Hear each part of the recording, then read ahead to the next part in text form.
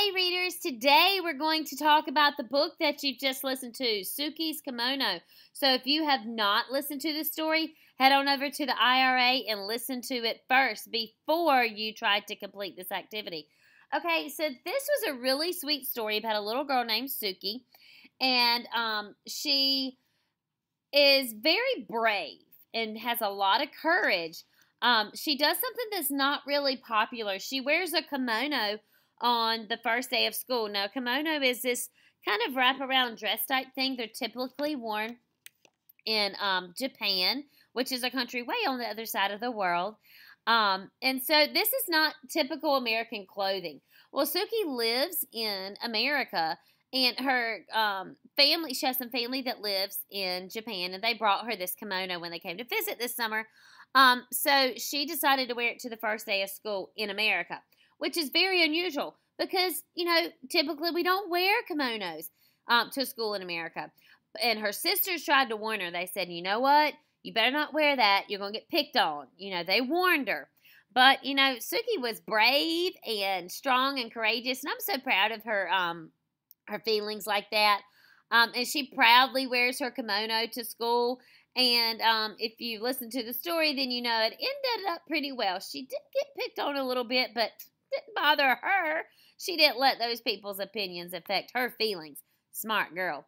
So Suki learned to be strong and believe in herself, and it's okay to be different from other people.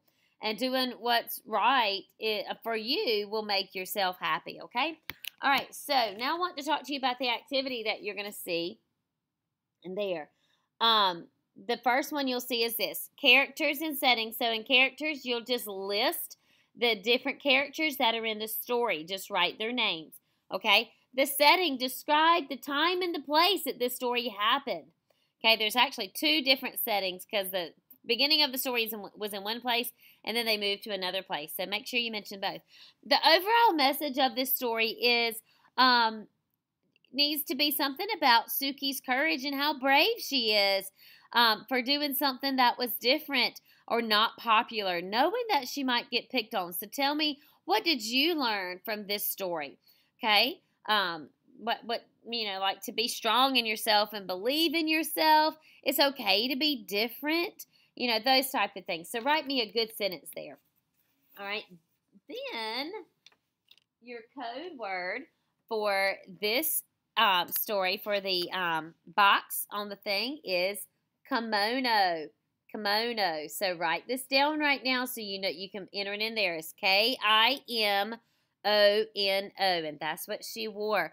So there's going to be a box on this assignment to write in the secret code word from the video, and that word is kimono. Okay, and now the second page that you're going to see is just 5 multiple choice questions that you'll read, and then you'll circle the right answer. Okay, y'all have seen these before.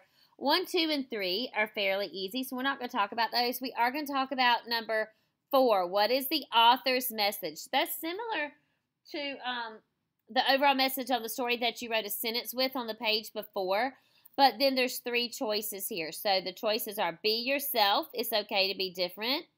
B, always buy a souvenir to help you remember a special place. C, don't listen to the advice of others. So what was the author's message for this story? So circle one of them. And then number 5, what is the genre of this story? The first one is fantasy. Fantasy means that it is like make-believe and pretend. It really couldn't happen in real life. Like it's going to have probably some animals talking or some sort of magic or imaginary thing that really can't happen. So they're fun to read, but they're not real at all. They're fantasy. B is realistic fiction. And look at the word in the beginning. Real. Okay? Realistic fiction is just that. It is it's a story that can happen. Okay? It is a made-up story, but there's no fantasy, magic, imaginary stuff in it. It all really could happen. And then C is nonfiction. Nonfiction is a type of story that usually just gives you information. It's to inform you about stuff and just give you facts and information about that. So, can't wait to see your work. and about Suki's kimono, don't forget to type in the code word in the blue box. Okay? Can't wait to see your work. Bye-bye.